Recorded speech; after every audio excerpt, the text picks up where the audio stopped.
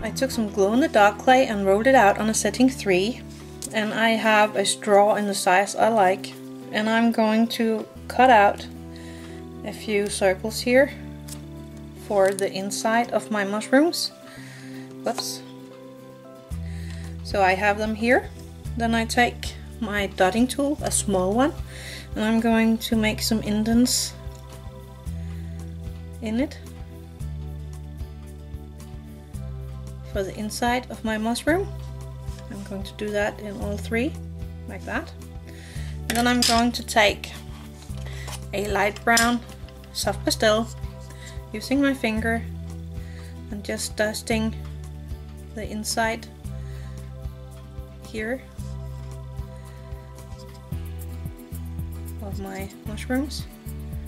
And I have this little mold I made with a dotting tool, and I'm going to take one of my mushrooms here and I'm going to place it in there, taking a dotting tool and just pushing it down in the middle. And I'm going to take a tiny bit of my clay and I'm rolling a ball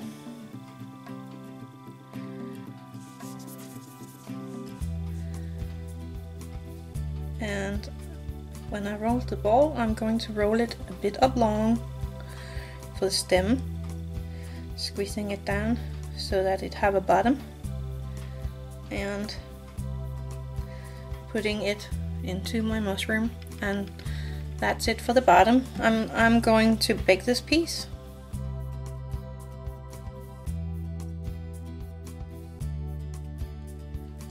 I baked a few of my mushrooms, so this is the bottom part of my mushroom, and you can make the top part here with any kind of colored clay you like.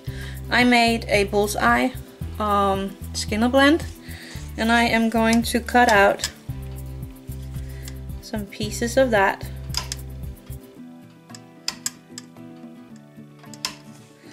for my mushrooms. My tiny mushroom, putting on a bit of bacon bond to make sure that my skinner blend will stick. And I'm squeezing my skinner blend a bit, putting it on my mushroom and squeezing it in place all over my tiny mushroom here.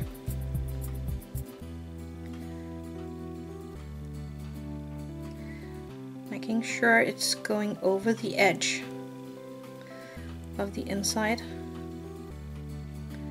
So here is my little mushroom at the top and at the bottom. So that's it, and you can do it with whatever kind of skinner blend you like here, or you can do it with one color clay. That's all up to you. So happy crafting!